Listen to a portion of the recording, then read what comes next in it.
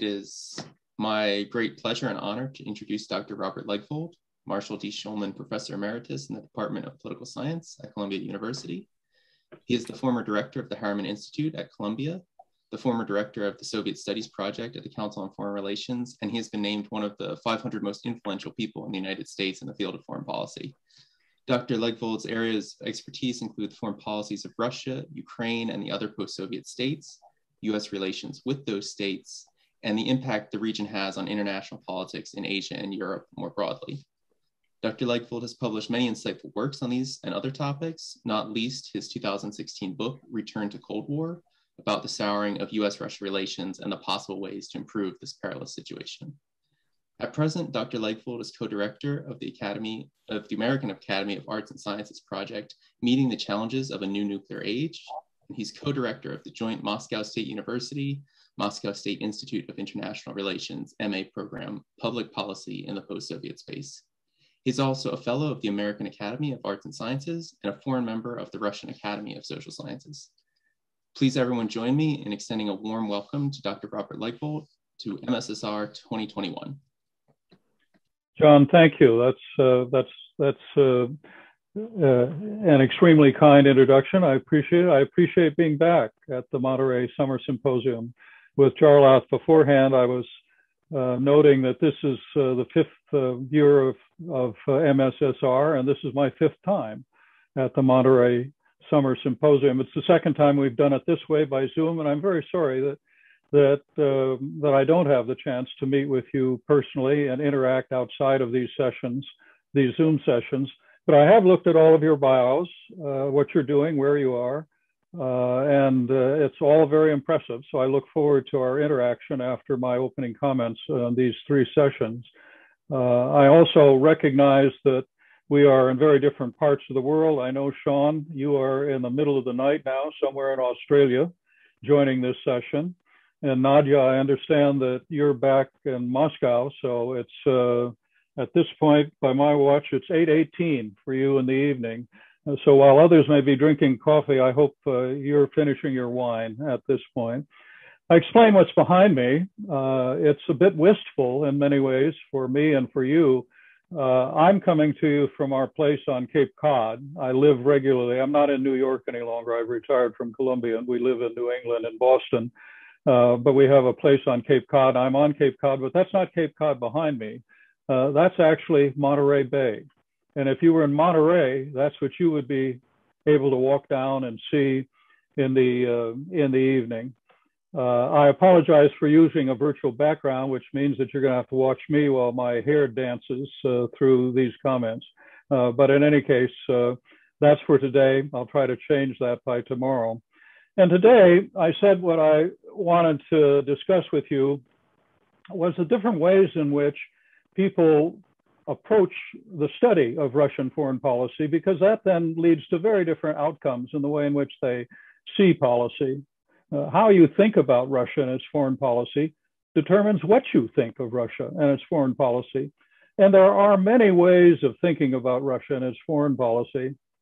Before talking about some of those frameworks, however, let me introduce a critical idea that's normally not featured when we talk about international relations, Russian foreign policy, Russia's relations with the United States, with the West and otherwise.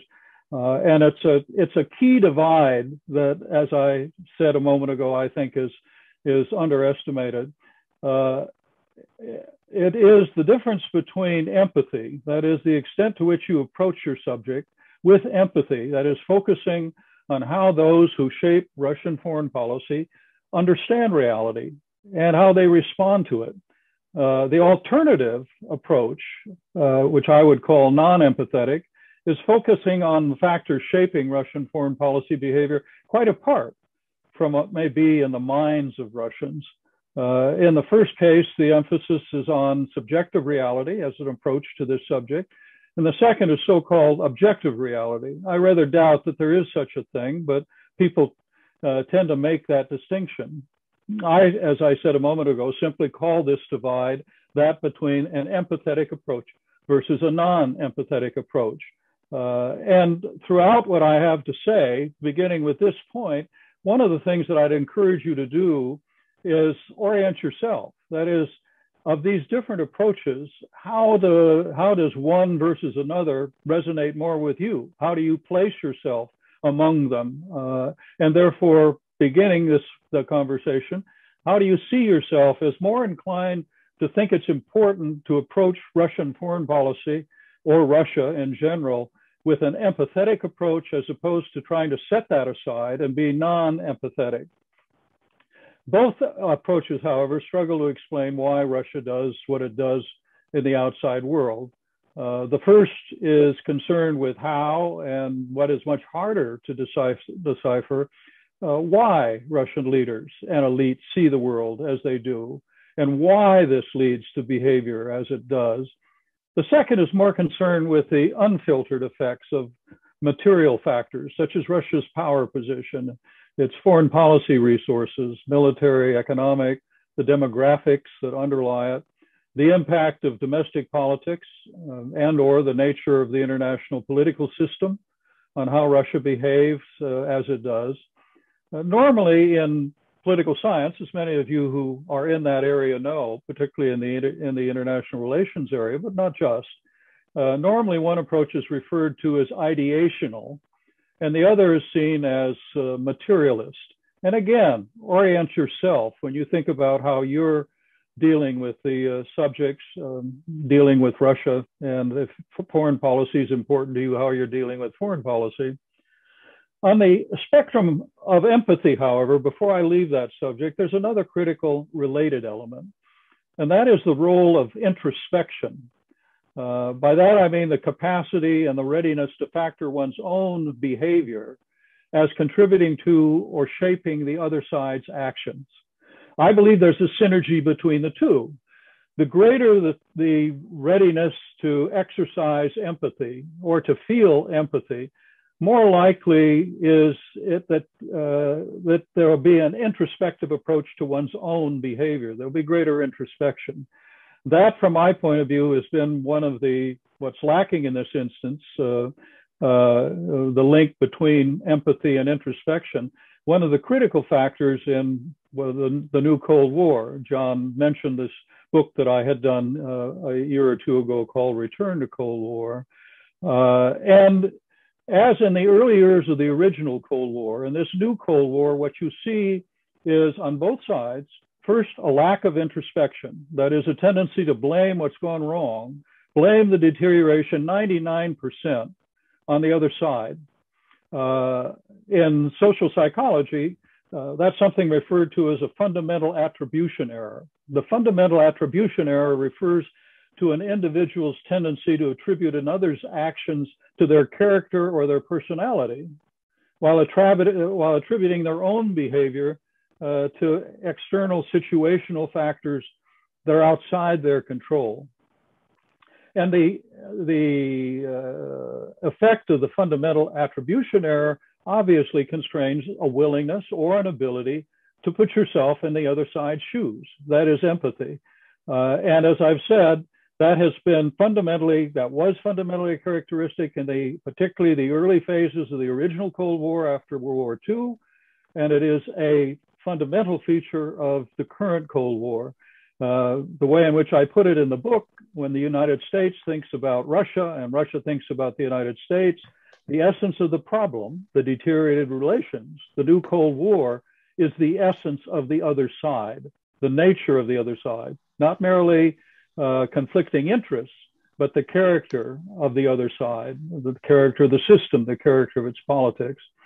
This divide between empathetic and non-empathetic approaches reverberates through the dominant frameworks of analysis that exist. And in the case of each of the frameworks, there are different ways of using the frameworks, and those differences produce different conclusions. So again, continue to orient yourself as I go forward with these comments. Different frameworks interpreted differently within frameworks generate different truths when it comes to Russian foreign policy. One area is comparative politics that tends to stress the domestic factor as decisive in shaping foreign policy behavior. domestic politics, whether it's elite conflict, interest groups, public sentiments, even if it's not precisely public opinion, or regime type. There are some that argue that Russia is a populist, autocratic, nationalist regime type. Stephen Fish out at Berkeley makes that argument. One then he doesn't make a particular prediction for foreign policy, but one infers from it a regime type of that sort, populist, autocratic, nationalistic, would be jealous in its treatment of how it is treated by others, how it's received by others, churlish in dealing with others, at times aggressive, but not necessarily so. Regime type 2, kleptocracy, which is often ascribed to or attributed to or characterized Russia. Karen Dawisha wrote a book by that title. And quite frankly, the Biden administration, that is their fundamental understanding of Russia. As Biden once said, the problem in the US-Russia relationship is a kleptocracy struggling to protect itself. That's what it's all about.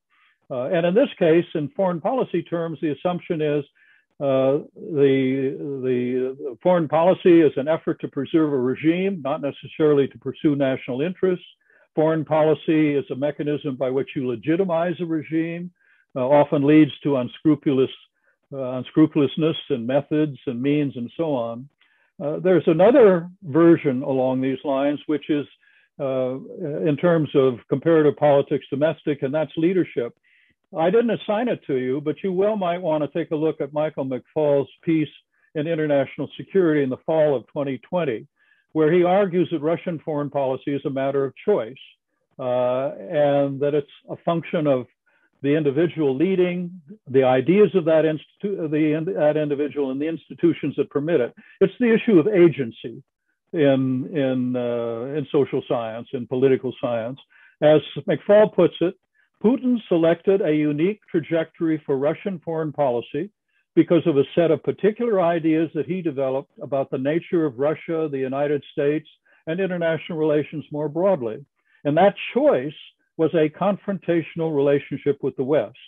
Another leader, McFaul argues, could have chosen differently, whatever may be the broader contextual characteristics. And a semi-authoritarian system allowed Putin to choose in that way. Well, there are others along the line. The second kind of framework is historical. Cyril Black, a historian at Princeton, once argued it in one way, patterns in Russian history. John LeDun, another historian, argued in a very different fashion. So Black, for example, argued that over time, over the millennia, Russian foreign policy has been shaped by the struggle to stabilize the empire's borders. Geography was of little assistance because there were no natural barriers or protective areas or waters along the way. Second, that Russia's often aggressive way of securing its economic interests, when at the expense of neighbors, stirred a natural apprehension and hostility and characterized relations with surrounding regions. And back to Ivan III in the 15th century, Russia has coveted what it regards as its natural writ, territories that were once under its sway or at the outset simply inhabited by Slavs, and that over time, Russian foreign policy has been characterized by generally avoiding long-term alliances, by favoring the status quo, often a conservative status quo, and by generally embracing international institutions such as they were. Now that is not the way one would characterize the Soviet Union, Soviet foreign policy. Well, John LeDun argues the opposite. He argues that over time, over the centuries, Russian foreign policy is the drive of a core area. Now, this is back to geopolitical theories, the theories of 19th century, early 20th century, Alfred Mackinder and Alfred Mahan, that argued that there was a heartland, the Eurasian heartland, a heartland that extended from basically the Elbe to Baikal, and whoever dominated or controlled the heartland would control the international system. But in any case, LeDun argues that Russian foreign policy is marked by a drive to this core area to expand to the edges of the Eurasian heartland that has pressed against other neighboring core areas, Europe and Asia and elsewhere, not according to any preconceived plan, but as the natural, in his words, product of an accumulation of energy seeking release after the completion of a preliminary stage of state building. And until it was checked, this process or this phenomena, checked by German powers in the West and by the British coastland to the south, creating this went on until then, and that then created a permanent frustration that the empire's natural contours remained incomplete. Throughout, he argues that Russian behavior has remained settled and solid in its essence. It regularly, now I'm going to quote him, regularly it sought the destabilization of the frontier by exploiting local opposition. Regularly it worked to incorporate the elites in the contested zones into an imperial ruling elite, and regularly it strove to weaken the other core areas from within. And there are a number of people who might accept Le Dun's notion of the historical perspective on Russian foreign policy to argue whether or not Putin's Russia isn't very much within that tradition or within that pattern. The third approach is the one that you probably know best, and that is IR theory. And the three dominant theories, at least in North America and Western Europe, realist, neoliberalism, and constructivism. The realists, the Bill Wohlforth, William Wohlforth, Steve Waltz, Walter Russell Meads, John Mersheimer of the world argue that what really counts in terms of shaping Russian foreign policy, again, it's the materialist approach. Again, it is the non-empathetic, is the distribution of power and how much of it you have. That's what's decisive. An international environment that's anarchic, a self-help system, which produces a struggle for power. That struggle for power can either be fundamentally offensive or it can be fundamentally defensive with different outcomes. And you get very practical, you draw very practical conclusions as a result. As many of you know, in fact, I think you were even assigned this by one of the other, by one of your other faculty this term, the Mersheimer piece, John Mersheimer in Foreign Affairs on NATO enlargement, which John argues it's simply NATO enlargement is simply, I mean, his piece was on the West is at fault, but on the issue of NATO enlargement, he argued that it's simply geopolitics 101. Great powers are always sensitive to potential threats near their home territories. Others argue using this framework, they draw less benign conclusions. Walter Russell Mead, whom I had you read for a different reason, argues that the partial restitution of Russian power in the Putin period has led to a revisionist agenda. Then you get the neoliberalist argument. One of the major spokesmen or representatives of that is John Eikenberry at Princeton. The argument is that institutions, rules, and norms matter, that they mediate the effect of international relations as a raw struggle for power. The liberal international order in this context matters. It's under attack. It's a topic that I'll come back to in much greater detail on Wednesday. And in this context, Russia is about gaining voice within the existing order and then manipulating it to suit its needs. It's not about replacing it. It should not be seen as a full-scale revisionist power, in a way contesting Mead's argument in this case, but rather as a part-time spoiler. And he applies the same to China. The constructivist approach, Bob English at the University of Southern California, and many others, I think in many ways people would put me in this category, argue that states act on the subjective reality that they construct. If the United States believes that China is now an adversary or is becoming an adversary bent on undermining US power and influence, it will act accordingly. China, whether that's accurate or not, China will react in its own fashion, and this will create a new so-called objective reality.